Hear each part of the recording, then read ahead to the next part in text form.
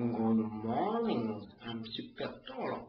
Yes, let's speak again about Dubai World, the state-owned holding company that built so many empty buildings in Dubai.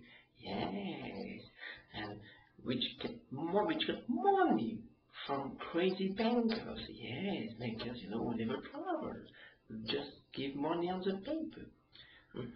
Yes, by the way, International Monetary Fund estimates Dubai has an outstanding loan of 109 billion US dollars. Yes, and today, Dubai World is restructuring its debt for an amount of 23.5 billion US dollars. And in this debt restructuration, the thing is, there are negotiations that are asking creditors to wait as long as 8 years before they receive money back.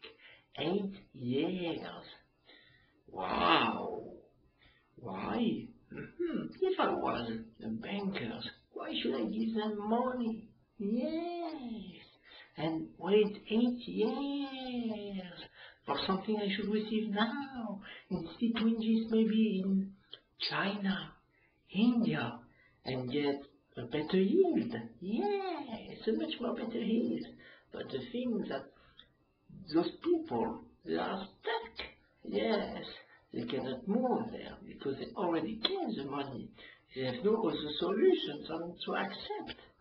This means that the situation is really, really bad there. Why 8 years?